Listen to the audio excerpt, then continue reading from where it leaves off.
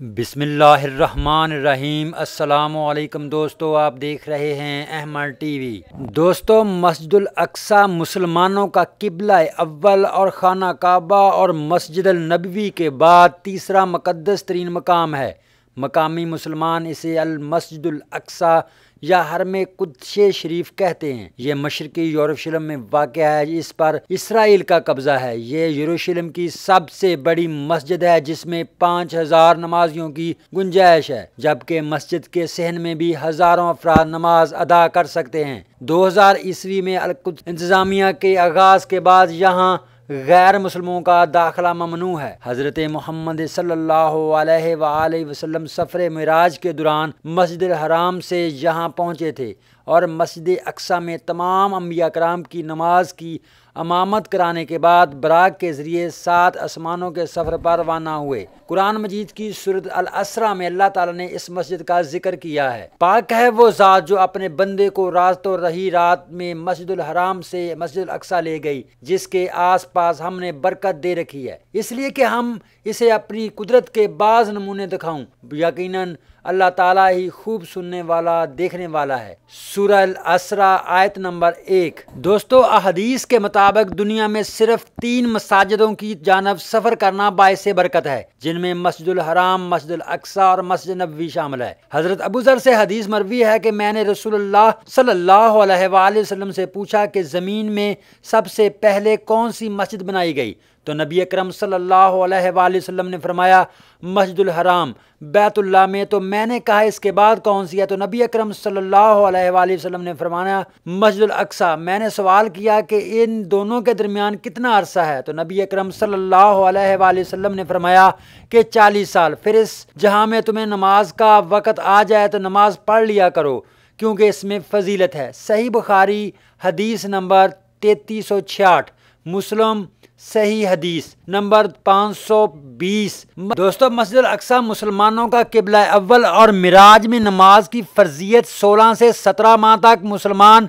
मस्जिद अक्सा की जानब रुख करके ही नमाज अदा करते थे। फिर तहवील काबा का हुक्म आने के बाद मुसलमानों का किबला। दोस्तों, जब हज़रत उमर फ़ारूक के दौर में मुसलमानों ने बैतुल मुक़द्दस फ़तह किया तो हज़रत उमर फ़ारूक ने शहर से रवानगी के वक्त बराक बांधने की जगह के करीब मस्जिद तमीर करने का हुक्म दिया। यहाँ इन्होंने अपने हमराइयों समेत नमाज अदा की थी। मस्जिद अक्सा से बिल्कुल करीब होने की वजह से यही मस्जिद बाद में मस्जिद अक्सा कहलाई, क्योंकि कुरान मजीद की सूरत बनी इसराइल के आगाज़ में इस मकाम को मस्जिद अक्सा कहा गया है। इस दौर में बहुत से सहाबा ने तबलीग इस्लाम और अशायत दीन की खातर बैतुल मुक़द्दस में इकामत इख्तियार की। मस्जिद अक्सा का बानी हज़रत याकूब को माना जाता है और इसकी तजदीद हज़रत सुलेमान ने की। बाद में खलीफा अब्दुल मालिक बिन मरवन ने मस्जिद अक्सा की तामीर शुरू कराई और खलीफा वलीद बिन मालिक ने इसकी तामीर मुकम्मल की और इसकी ताज़ीनो आराइश की। अब्बासी खलीफा अबू जाफ़र मंसूर ने भी इस मस्जिद की मरम्मत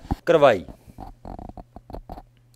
दोस्तों, बैतुल मुक़द्दस 1 अगस्त 1967 को इसराइली कब्जे में चला गया, जो आज तक जारी है। 21 अगस्त 1969 को एक ऑस्ट्रेलियाई यहूदी डेनिस माइकल ने किबला अव्वल को आग लगा दी, जिससे मस्जिद अक्सा 3 घंटे तक आग की लपेट में रही और जनूब मशरकी की जानब ऐन किबले की तरफ का बड़ा हिस्सा गिर गया।